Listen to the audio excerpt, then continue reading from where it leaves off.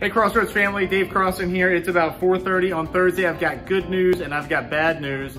The good news is our in-person worship for this coming Sunday is almost at capacity. The bad news is the worship service for this coming Sunday is almost at capacity, which means there's going to be some folks who are unable to attend, but there is a waiting list, and you'll find that if you go to register for the service. And I want to encourage you to add your name to that waiting list. That'll do a couple of things. It'll give us the ability to notify you if someone is unable to attend, but it also gives us a sense for how many people would like to attend but aren't able to because of capacity issues. In addition to that, if you have registered and you find that you aren't able to attend, let us know so that we can add people from the waiting list to the in-person registration. So just again, if you find that the registration for this coming Sunday is full, please, please, please add your name to that waiting list.